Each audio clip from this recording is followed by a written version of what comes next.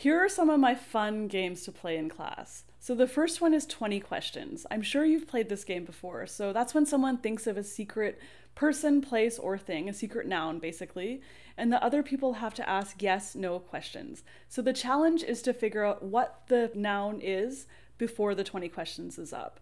So my rule that I do is that I count and answer as one of the guesses. So for example, this prevents students from saying like elephant, cat, dog, tiger, just making random guesses, and then that also counts as one of the questions. So the next fun game you can play in class is Pictionary or charades. I know this is kind of two games, but they're actually very similar. So Pictionary is drawing a secret word or phrase, and charades is acting it out. So divide the class into two teams, and then write down a bunch of phrases or words on little slips of paper, and one person comes up to the front and then either draws or acts it out, and their team has to guess what it is. So you can play it, you can time how long it takes to get that one thing, and then add up the time in the end, and whoever has the lowest time is the winner.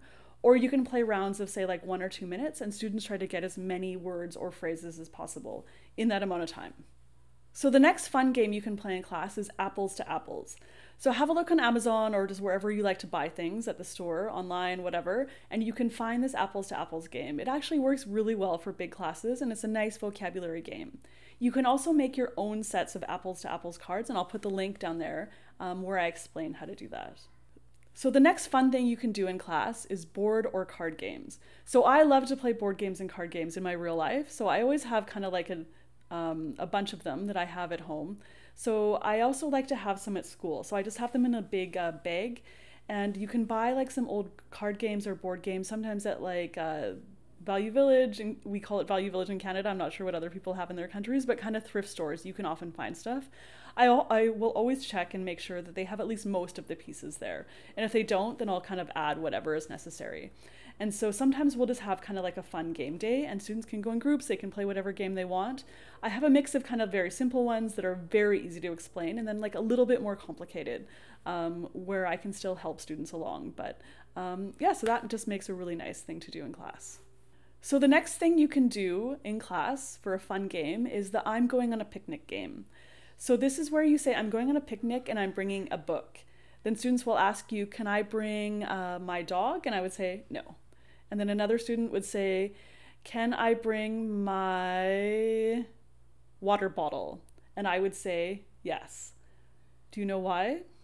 It's the double letter. So book has 2 O's and bottle has 2 T's.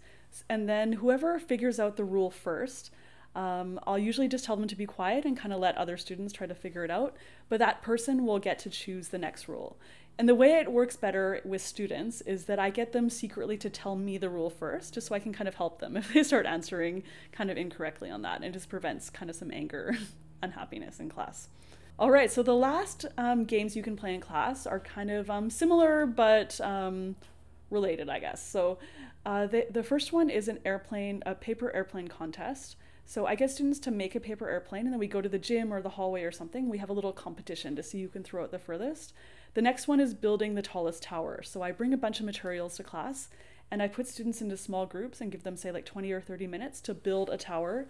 And then when the time is up, an alarm will go, and then the tower has to stay standing for 1 minute, and then whoever is the tallest that's still standing at the end of that minute is the winner. And then another idea related to that is also bringing in a bunch of materials and then bringing in some raw eggs. So students have to design a container of some kind that they think will protect the egg when you drop it from the roof. So this requires a little bit of logistics. So you need actually like another adult with you, unless you teach adults, because someone has to be on the roof dropping the things. You need access to the roof and all that. So I recommend double checking before you choose to do that one. All right, so those are my fun games that you can play in class. Please be sure to check out my book, 101 ESL Activities for Kids. Please leave a comment and let me know what is your favorite game to play with your students. Catch you next time. Bye, everyone.